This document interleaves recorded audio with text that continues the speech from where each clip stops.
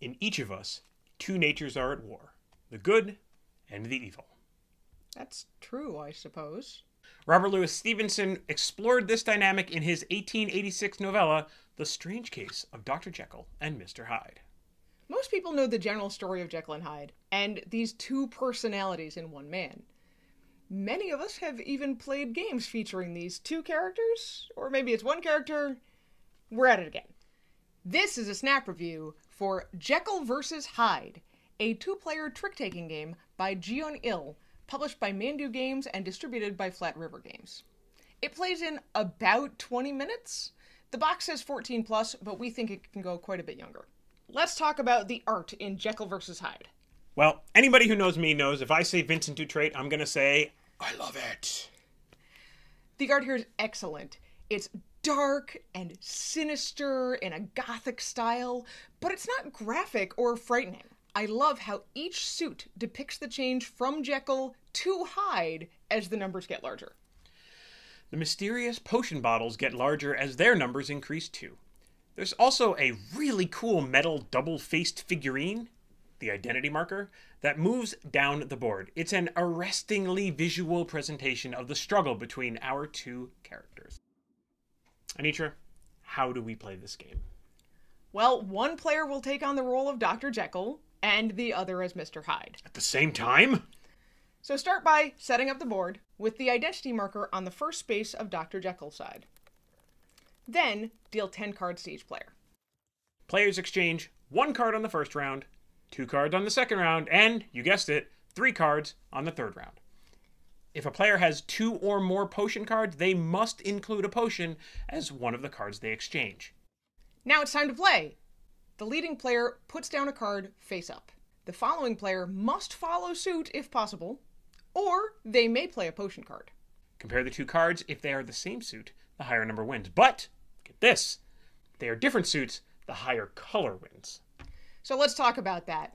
When someone first plays a color, that color's token is added to the ranking, from weakest to strongest. This means that the third color, or the third suit, played in a round is the strongest one. Playing potion cards has the potential to change everything. Everything. When a potion card is played, one of 3 things happens. If the other card is red, that's wrath. Remove the color rank tokens from the board. You're going to reset and start the colors over again. But if it's purple, that's pride. The player who won the trick takes another trick from the other player's completed ones. If it's green, this is envy or greed. The players swap 2 cards. If the leading player puts down a potion, they state a suit that their opponent must play instead. These potion cards can really mix up the flow of the game, especially if you play them at the right time. The goal of the game is to get the identity token all the way to the other side. But only if you're Hyde. If you're Jekyll, you want to keep that from happening by the end of the third round. The number of spaces that identity token moves is equal to the difference between the tricks won by each player in the round. So this means Hyde wants to make that difference as big as possible, either by winning or losing as many tricks as they can. But Jekyll wants to keep them in balance. So let's talk about our expectations for this game. I didn't have any. I didn't really have any. It's 2-player trick-taking, which seems like kind of a tricky thing to get right. The idea of balance versus extremes was really interesting and seems to fit this theme really well. And you know what's really cool? Especially if you lose. You know that feeling you get when you finish some kind of like puzzle thing and you're like, I can do it better. I want to do it again. Yeah. I feel that way about this game. Usually because you beat me. And the art is just fantastic. It is. It totally is. We also expected it to be a relatively quick game. It's a small box. It's a very small box. And it's a 2-player game. So let's talk about what surprised us from this game.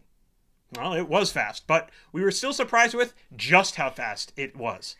This has already become one of our favorite quick 2-player games. Like many trick-taking games, a lot of the interest in Jekyll vs. Hyde is really all in your mind. If I play this, I can force him to play that, but is that really what I want to do?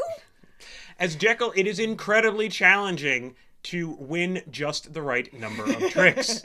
And as Hyde, you need to be ready to pivot your strategy to either win as much as possible or give away as much as possible.